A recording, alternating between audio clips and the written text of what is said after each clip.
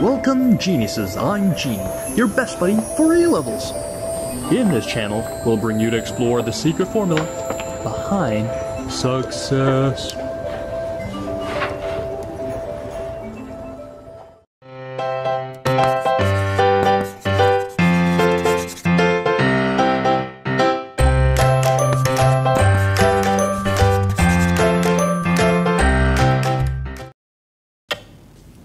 Hi everybody, today we are going to learn the fourth chapter of further maths, which is matrices.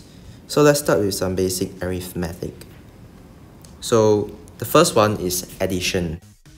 Let's say we have two matrices. What we do for the addition is just adding each of the component inside the matrix. So we can see that each corner, just add them out. 2 plus 3 is 5, and etc. Whereas for subtraction, it is also the same. It is just the subtraction of each component in the matrices. So the first one is 2 minus 3, we will get minus 1, and the same for the other components.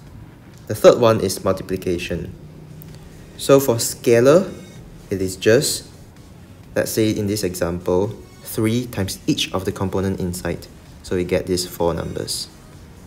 And a more complicated one, which is the non-scalar multiplication. This is a more complicated process where let's say we have two matrices A and B and we want to multiply them. It is not that easy that you just multiply each component together. So what you do is you have to do the multiplication of each row, and the multiplication we do here is scalar product, which you'll have learned in the vector.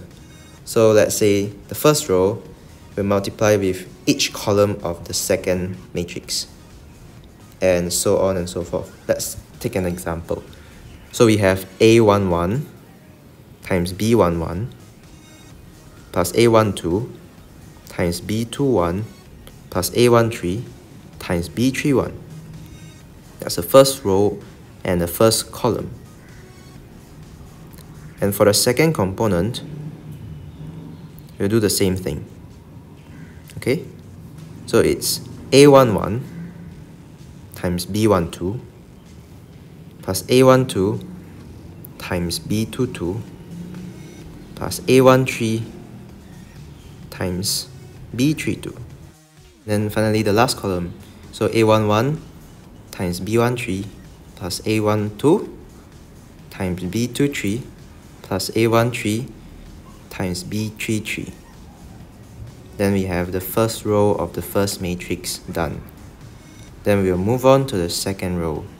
So the second row we have A21, A22 and A23 components, and we will multiply it or do the scalar product with each of the column of the second matrix.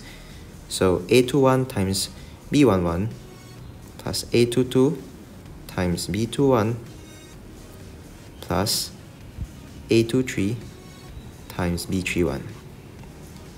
Next is the second column, A21 times B12 plus A22 times B22 plus A23 times B32.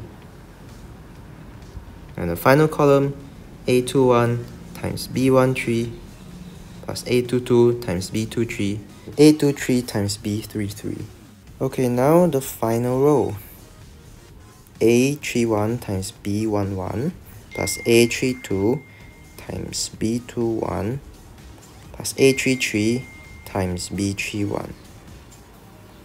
And the second column, we have A31 times B12 plus A32 times B22 plus A33 times B32. Finally, the last column, A31 times B13 plus A32 times B23 and A33 times B33. Oops, sorry about the error.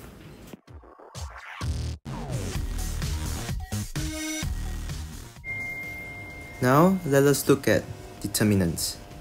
We'll start with 2 by 2 matrix. So suppose we have a matrix which is A1, A2, B1 and B2, and we have 4 points A, B, C, D, which forms a square and undergo a transformation of the matrix that we have just written, A1, A2, B1, B2, into a parallelogram with a new coordinates of a prime, b prime, c prime, and d prime.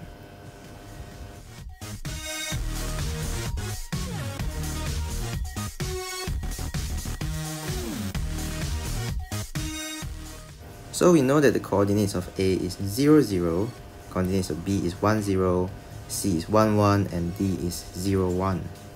The matrix that we have written A1, A2, B1, B2 will be the transformation function that change the whole square into a parallelogram. So this is performed in a simple way, which is the matrix multiplication. So we rewrite the 4 points and multiply it with the matrix that we have got, and we obtain a new coordinates. So after transformation, A prime is 0, 0, B prime is A1, A2, C prime is A1 plus B1, A2 plus B2, while D prime is B1 and B2. So what does determinant represent? It represents the new shaded area of the region, A prime, B prime, C prime, and D prime. We can obtain the determinant geometrically by calculating the area of the shaded area or the area of the parallelogram. This is the proof, but we can conclude that the area of the shaded area is A1 times B2 minus A2 times B1. And we can write the notation of the determinant by changing the original bracket into two straight lines. The straight lines will indicate the determinant of the matrix, which is A1 times B2 minus A2 times B1. How about 3 by 3 matrix? How do we calculate its determinant? Instead of the area of the parallelogram, this represents the volume of a parallelepiped. So let's say we have this matrix A1, A2, A3, B1, B2, B3, C1, C2, C3, and we want to find its determinant, which is represented by two straight lines. And the way we calculate it is by first drawing out a small box on the right bottom corner of the matrix, and we will times A1 with the determinant that we use on the 2 by 2 matrix, B2 times C3 minus C2 times B3. And the second step is minus A2, and again we choose each corner's numbers, which is B1 times C3 minus C1 times B3. Whereas the third step is plus A3 times the left hand side bottom corner using the same determinant of the 2 by 2 matrix, which is B1 times C2 minus C1 times B2. And this is how we get the determinant of the 3 by 3 matrix. And again, I would say it represents the volume of the parallelepiped. Alright, now let us look at some properties of determinant. There are two properties. The first one is the determinant of A times B equals to the determinant of A times the determinant of B. Or the second theory is swapping any two rows of a matrix will change the sign of the original matrix.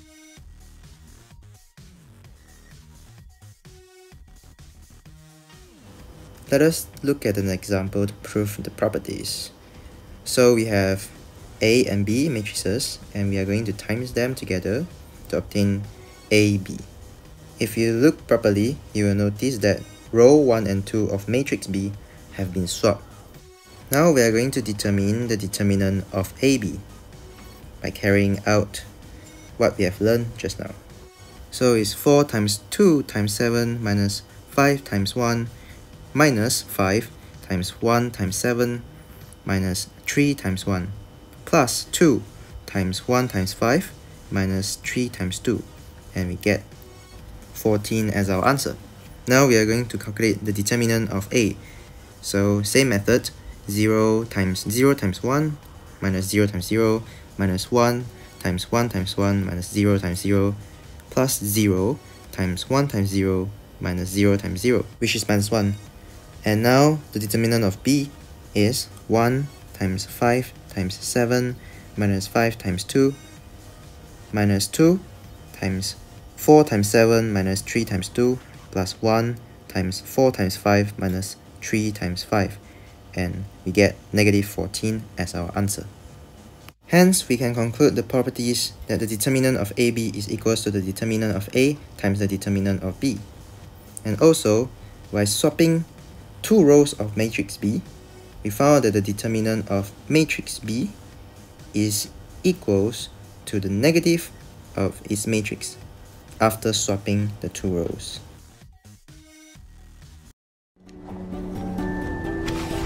That's all for today's video. If you're interested in more genuine sharing by other geniuses, please subscribe to our channel and don't forget to turn on the notification bell, ding dong. Also, if you're struggling with one or two past year questions and the mark scheme just doesn't seem to help, Genie has got you covered. Feel free to let us know what question it is by filling in the Google form linked in the description below. GenieUs Hub will get genius teachers to fulfill your request for the solution. Genie will see you next time. Bye-bye.